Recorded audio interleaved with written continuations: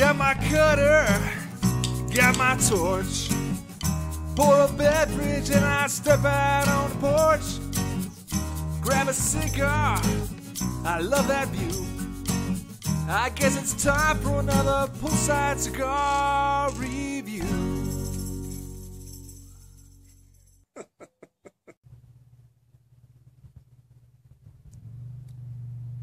How you doing, everybody? Welcome back to a very special, very short edition of Poolside Cigar Reviews with Kirk. Today I'm not poolside, I'm actually out camping, all by my lonesome. Wife and daughter out of town, so I thought I'd take this opportunity to get out and do a little fishing and explore a little bit of the beauty that is southern Arizona. Tonight I'm coming at you with a Hoy de Nicaragua Antonio Dark Corojo. This looks like it's one of those in-between sizes. It looks like it's about 5.5 by 54, but I don't know. It's a good cigar. I think I've featured it before on videos. I don't know if I've ever had this Vitola. This one tonight so far, just in this amount, has given me a lot of leather.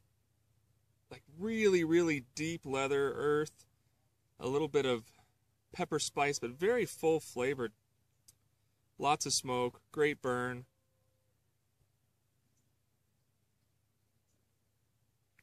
I just finished eating a steak, and I wanted a big, flavorful cigar. And this is delivering. I'm pairing it tonight with a Modelo Especial. It's just a Mexican lager. Ideally, after a steak with a nice, hearty cigar like this, I would like a glass of scotch, but I don't bring scotch camping. That just seems ridiculous. So, anyway, that's what I'm up to tonight. I definitely recommend the Antonio Dark Corojo.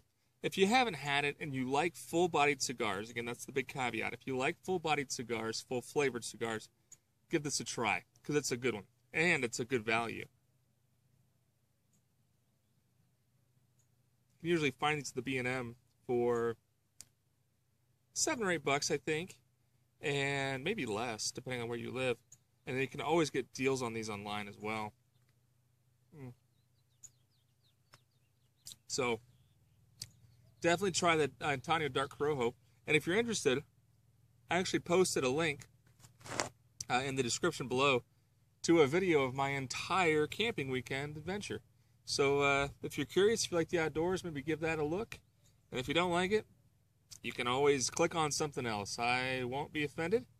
So, anyway, guys, this is Kirk signing off from actually a lakeside cigar review. I'll let you see where I'm camping. This is Arivaca Lake, in about 5 miles outside of Arivaca, Arizona. Not too far from the Mexican border. So, all right, guys, hope life's treating you well. Hope you can grab a good cigar. Make sure you click the like button, click the subscribe button if you haven't already. And leave me a comment. I'd love to hear from you guys. I do my very best to message you back, as always. So, till next time, everybody, keep your feet in the pool, or a lake if it's handy, a drink in your hand and a cigar in your mouth. Have a good one.